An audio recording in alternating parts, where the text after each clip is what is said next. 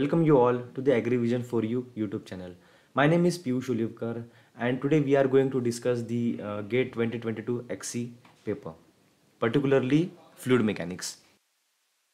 So in this question, they told us to a siphon is used to drain out the water. The density is given 1000 kg per meter cube from a tank as shown in the figure. What will be the maximum height Z? So we have to calculate the maximum height of the Z at point C. Then pressure at point A is given. Pressure at point the vapor pressure of the water, that is the minimum point. So that point will be at point C. So here, since the velocity is maximum, the pressure will be the minimum.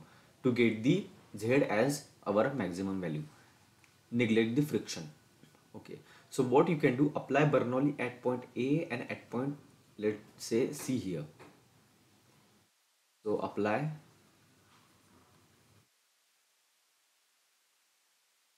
Bernoulli at A and C.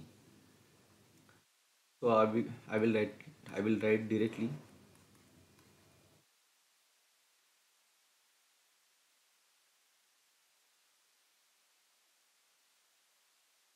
Of BC square by 2g plus of ZC.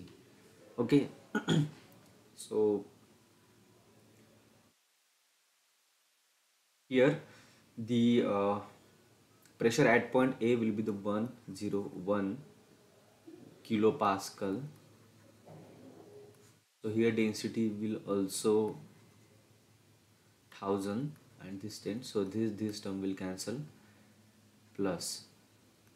Now you can see that at point A here inside the pipe and here inside the pipe, both the velocities will remain constant. It is the basic concept of siphon. So that's why both the terms will cut and this will term also cancel, and then you will get PC. The pressure at point C is 29.5 kilopascal. This and this will cancel and you will left with 10 plus of ZC. So now from point A to point C you will have Z plus 2. Okay, so 10.1 minus 2.95 minus 2 equals Z. So ultimately you will get the value of Z. So as I can see here, the value of Z is 5.15. So that should be your final answer. Okay, so I hope you understood this question.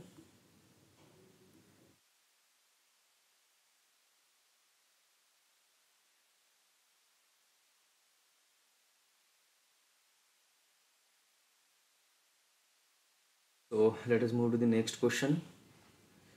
A boundary layer develops due to two-dimensional steady flow over a horizontal flat plate. So boundary layer is developed.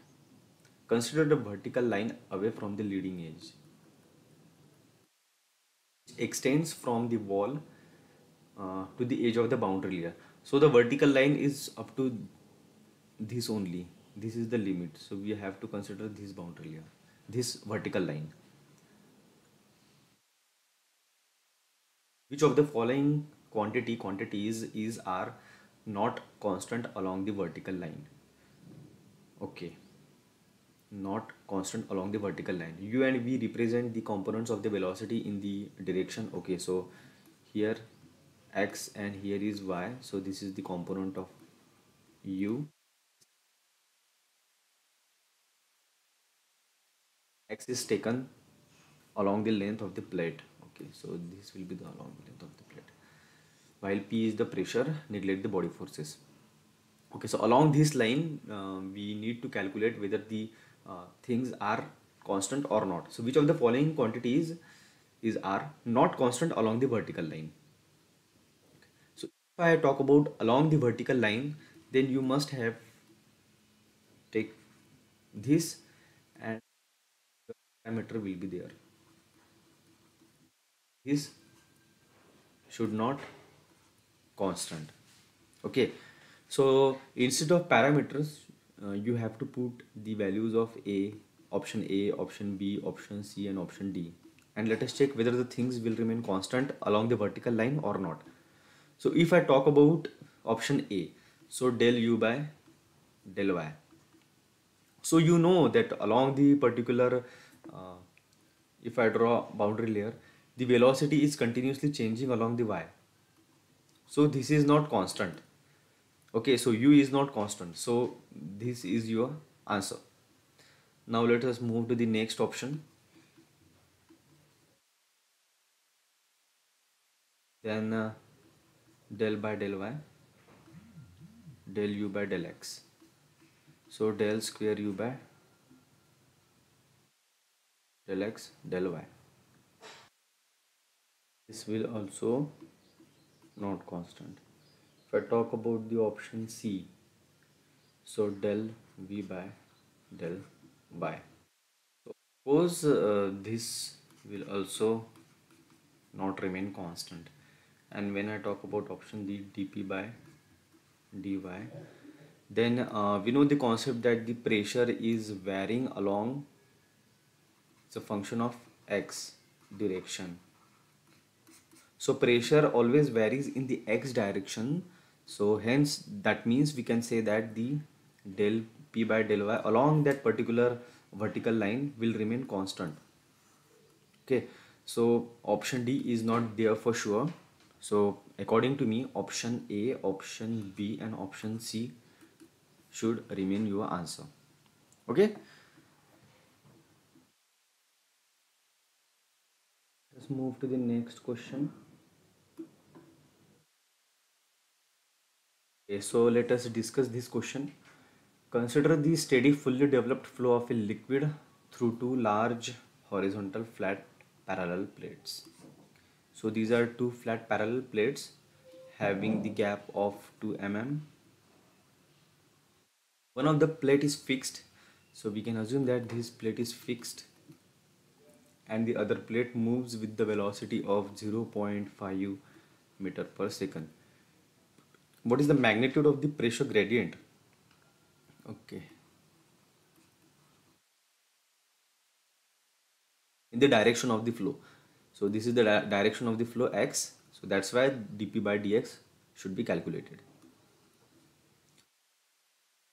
Ensure that the net flow through the plates is 0. So we have to ensure that the flow should be 0. That means the q should be 0. Okay, so as you can see that this particular question is an example of the counter flow.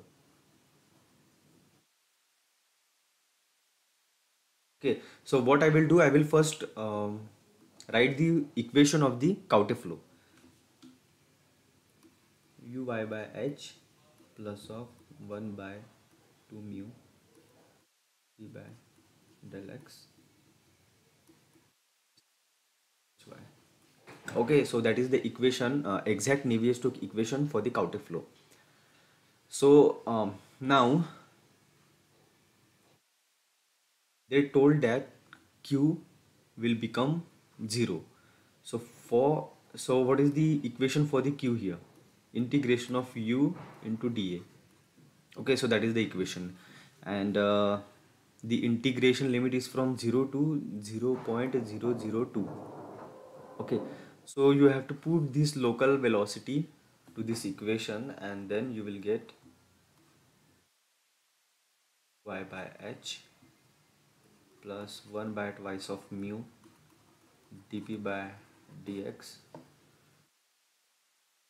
y square by hy into dA. So what is dA? dA 1 into dy width, and this is dy. This is y. So integration is for 0 to 0.002. Okay, so by h y square by 2 0 to 0.002 plus of 1 by twice mu del p by del x. So integrate here y cube by 3 minus hy square by 2 from 0 to 0.002. So after putting, you have the value of velocity is 0.5, then you have value of h is 0.002. After putting, you will get 0.00 by 2, so this term is okay. So 1 by 2 into what is mu mu is 5 into 10 power minus 4. Okay, del p by del x, and this is our ultimate goal.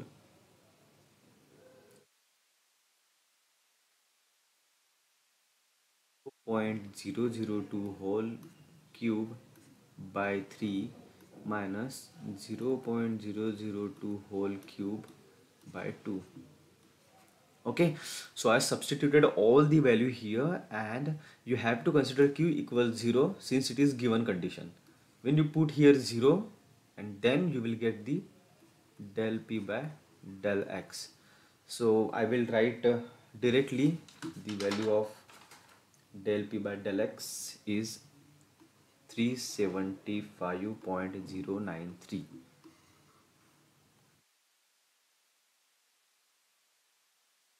Pascal per meter. Okay, so straightforward question. I don't think there is so much difficulty to solve this question. So I hope the concept is clear.